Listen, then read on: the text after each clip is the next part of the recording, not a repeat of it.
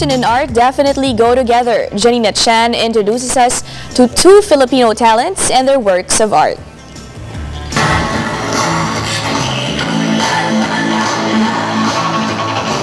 They say fashion is a form of art.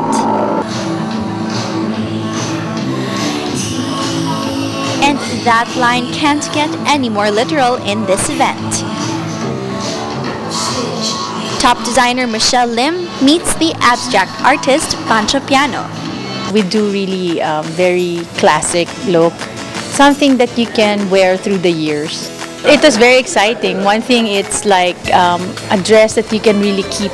It's not the usual painting that you do on a dress. It's really a work of art. These two world-renowned Filipino talents collaborate through their expression of art.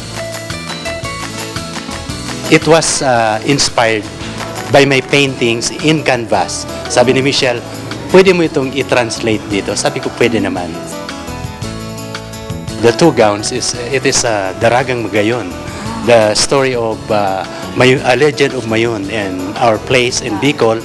That's why you can see some of the movements of Mayon. My abstract work that depicts also my abstract paintings. It is more on modern, it's more on abstract. Sabi nung isa kong kasama, hindi lang pala glass, hindi lang pala canvas, meron ka rin palang damit.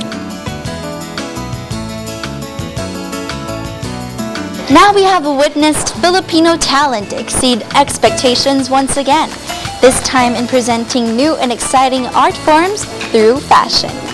This is Janina Chan reporting for RPN's Spotlight.